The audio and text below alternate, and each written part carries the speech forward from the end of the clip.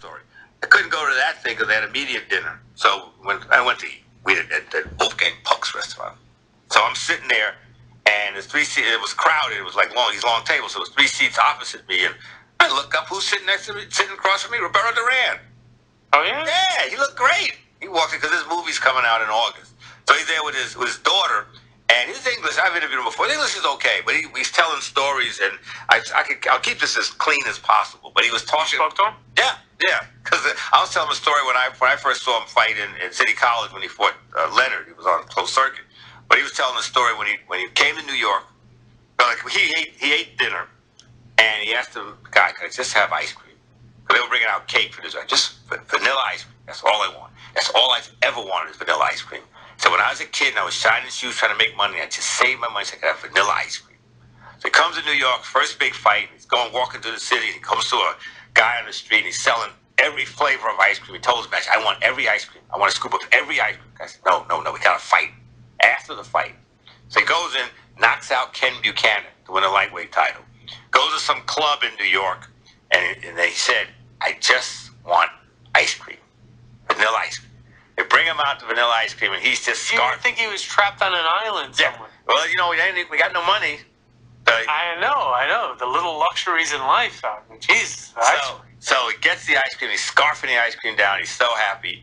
And a guy comes up to him and says, "Hey, champ, have you ever tried champagne?" And he's like, "No, what's champagne?" "Oh, you like it." They start pouring him glasses of champagne. Like, this ain't bad. He's drinking the champagne. Then all of a sudden, my stomach starts gurgling and making noises. I'm like, "Oh no, I don't feel it." And an ice cream. So he gets up, and this woman says, "You gotta dance with you. I gotta dance with you." No, like I gotta go to the bathroom. No, I gotta dance with you. I gotta dance with you. So they're dancing, and he's trying to get away from her. She won't let him go, and she pulls himself close to him, squeezes Duran, and lets him say he has an accident. Oh, jeez. Told you that? He told, but he's telling the story through his daughter, and she's turning. She's going red. We're all laughing and howling. And he said, "I just kind of walked away from her, and just headed off to the bathroom." I watched that. I saw a documentary on that fight, the Leonard fight with him, and how disgraced he was. Yes. From after that, and yeah, it was interesting.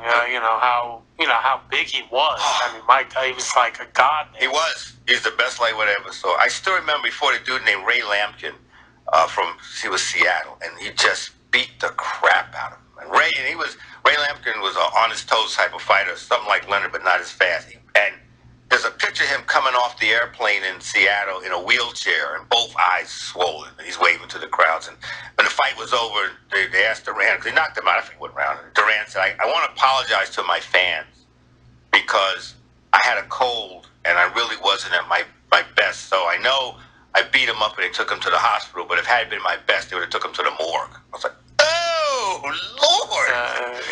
He was a piece of audio right there. Oh, man. It was on top of CBS. But and it's funny, he's in great shape, and this is the weird thing. He and Julio Cesar Chavez are going to fight a 2-round exhibition in July 27th, I think it is, or 23rd, whatever that Saturday is. Terrence doesn't end up like Apollo Creed and. No, I don't think so. It's on a Terrence Crawford undercard. They're just doing it because of the movie and everything. But I think the movie's been on the shelf for a while. But Usher is playing Sugar Ray. Robert De Niro's playing Ray Arcel. And I forget they said the guy who's playing Duran was in the movie Joy. And I saw Joy, and I'm trying to figure out what part did this guy have. So I got to go look at the movie. I don't remember.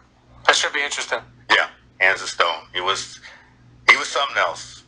He was funny. He was telling funny stuff. I can't say anymore. And mentally wise, he's like he's shocked. You know when you some fighters they're going like nothing. He's just English Spanish, just laughing and having a good old time. And I was asking like, you always order steak? Always steak and chicken. Yeah, let me have a steak with vanilla ice cream right on top. So that's some of the stories in Vegas. Chavez was there too. He looked in good shape. It's surprisingly good shape, and Duran looked like 160 maybe. I mean, for his age, that's for nothing hanging out. I can wait. Yeah, looked good. It was like, it's funny. 877-337-6666. 66, toll-free number. Come back and take some calls right after this.